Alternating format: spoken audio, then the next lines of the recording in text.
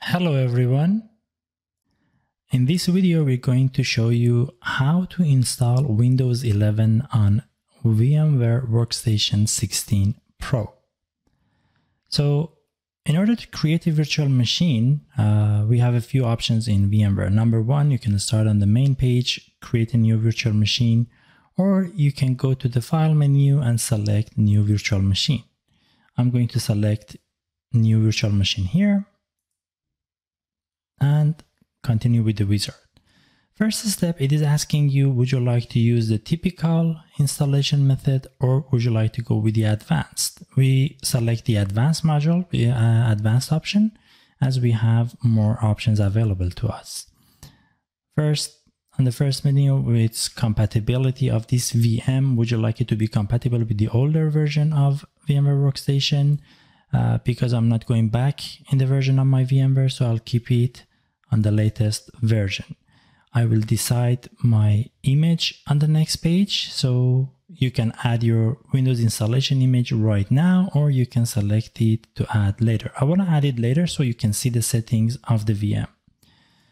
Next, you decide what operating system would you like to install. So I'm installing Windows 10 or any later operating systems that are 64-bit.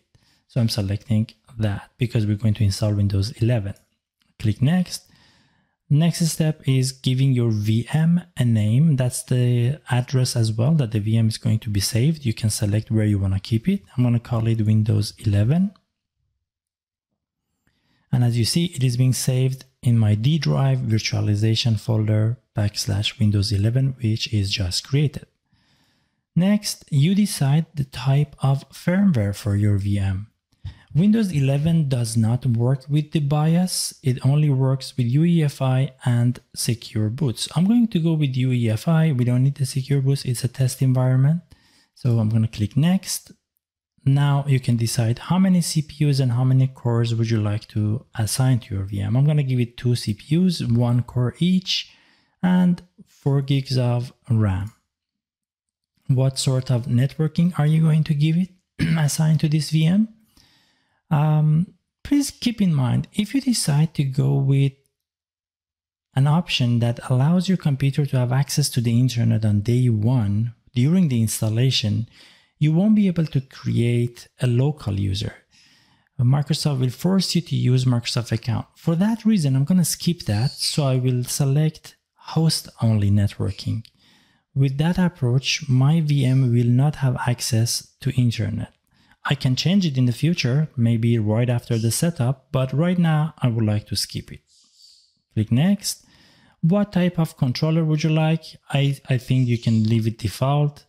And what sort of hard disk would you like to select? The default, the recommended is NVMe, which works perfectly for Windows 11. Now you have to create your disk. Would you like to create an existing disk if you have created a virtual disk before, or would you like to create a new one right now? So in this case, we haven't created anything before. We're going to create a new disk right now. The recommended disk size is 60 GB. You can change it if you want, go higher or lower depending on your needs. You have 3 options here. Allocate all the disk space now. This means that your virtual machine will create a 60 GB VMDK right now, which means it's a fixed size disk. There is another option which you can go dynamically expanding, which means the computer will not use 60 gigs of your hard drive on your host, but it will start to grow as you put data in it. So it will start as with a very small size, and then once you start putting files in your VM, that actual host file will start to grow. That's the best option for our lab environment, so that's what we're gonna do. You have the option to decide to split that one big file into smaller sections. For some older computers with lower processing power or lower performance hard disk, it might be a good idea. If you're not planning to move that hard disk too much, that the virtual hard disk around, you can keep it.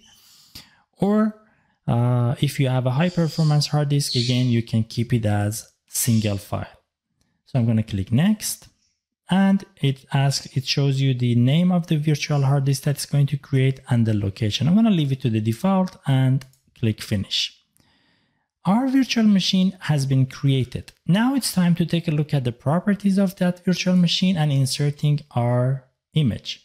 Now, all the settings that we've done can be seen here. I can see that my networking is on the host only. What I need to do, I need to insert my Windows installation image. I have my Windows installation image in this folder, so I'm going to select Windows 11 Enterprise Evaluation. Click OK and click OK. So we have inserted our image into the machine as well. It's time to turn on the VM. Turn it on.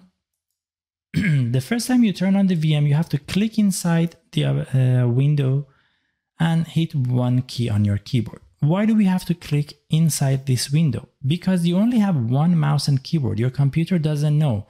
The mouse strikes and keyboard strikes are for which one of the operating systems. Is it for your host or is it for your VM? For that reason, you're clicking inside the Windows and VMware, and it knows that you are sending the strokes for that VM. Once you install the operating system, you can install VMware integration tools, which will eliminate this issue. Now, on the first page, you decide the language, time and currency, and the keyboard input method. English United States works fine for me. I'm going to click next and install now. We know that Windows 11 requires TPM or Trusted Platform Module for checking the biometrics. This virtual machine does not have biometrics and TPM. So the setup will fail and mark this computer as not compatible with Windows 11. So how do we bypass that feature? We know for sure that my host, my laptop, has the TPM chip in it, but only this virtual machine cannot use it. So how do we bypass this issue? Now that we are in this state, we are in an environment called Windows P. It's a summarized small version of Windows just for selecting an image and applying that image. What you can do, you can press Shift F10 on your keyboard, which opens up the command prompt for you. Now, Shift F10 opens up the command prompt. From here, open the registry editor, regedit. So this opens the registry editor. What we need to do, we need to create a key and a value to bypass the TPM check. So what do we need to do? We need to go to HKey local machine under the system and setup. Right click and create a new key. Call this key lab config. Now in this key we need to add a value. Create new a DWORD. A DWORD 32-bit value. Call it bypass TPM check and set it to 1. This setting is telling the Windows setup to bypass TPM requirements and ignore it. So what we need to do, we're going to close this setup and do it one more time. Click install, and as you'll see, this time Windows will skip the check and allows you to go ahead with your installation. From here, you can decide what type of partitions would you like to create on your disk and continue. I'm going to put the video on pause, the recording on pause, and unpause it once these steps are gone. Windows will restart 3 to 4 times before the installation finishes.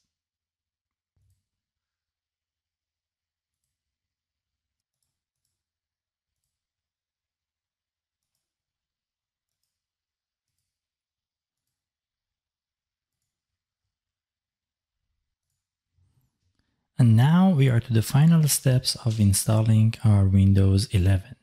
First, you select your country or region, United States.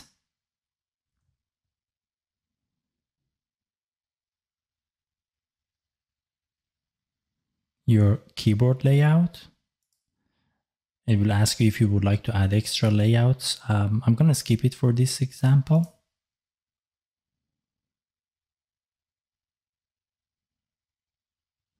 Now it is asking you to connect to the internet, but because we don't want that, I'm going to select I don't have internet access and continue with the limited setup. Continue with limited setup.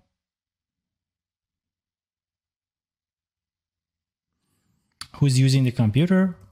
That's the username would be created, the first local admin account, and a password if you would like to assign. Last steps are the privacy settings. You can read and go through all the settings that are available here for you. Would you like to allow your computer to use your location? Would you like to use Find My Device settings? Do you like to send diagnostics data, including optional information to Microsoft or not? Does this device have ink and typing? Would you like to support that? Yes or no? And if you like the tailored experience and advertising ID, which I don't need any of those at this moment for my lab. Click accept. And our Windows is ready. The last thing that we need to do is install VMware Integration Tools, which acts as installing the drivers.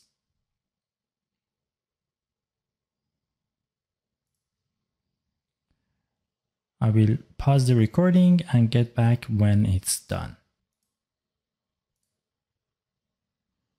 There you go, guys. Now we have a Windows 11 installed on our VMware. As we said, our last step is to install the integration tools, which helps us have an interactive mouse and keyboard with our VM machine. So in order to do that, on the VM menu, select Install VMware Tools. What it does, it will insert the integration tools as an image into the DVD drive for this computer. If I go to my computer, we see that the VMware Tools has been inserted. What we need to do is just simply install the settings.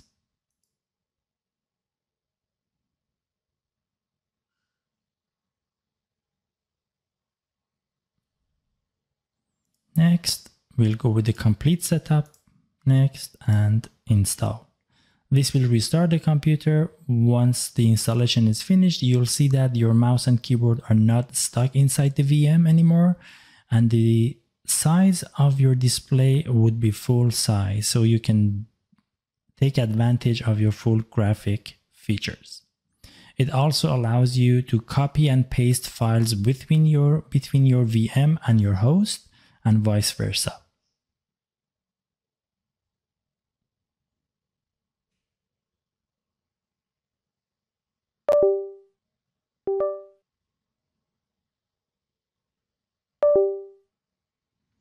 As you noticed, the display size changed. And lastly, restarting the VM.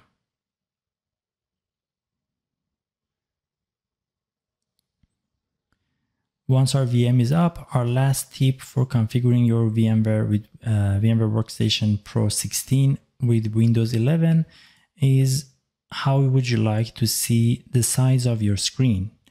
As you see in my case, I've selected to stretch the guest. What does it mean? That I'm selecting the auto size and auto fit guest, which means that right now I have maximized my VMware Workstation page, taking the advantage of full screen.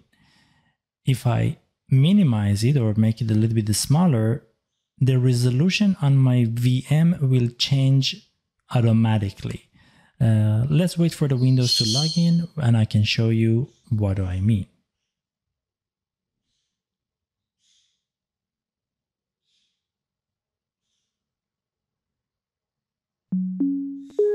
Now that we logged in, let's resize the VMware workstation. As you see, the size of our VM changed. Now, if I maximize it again, now the resolution of my VM changed accordingly. So there you go. You have a fully functional Windows on your VMware workstation.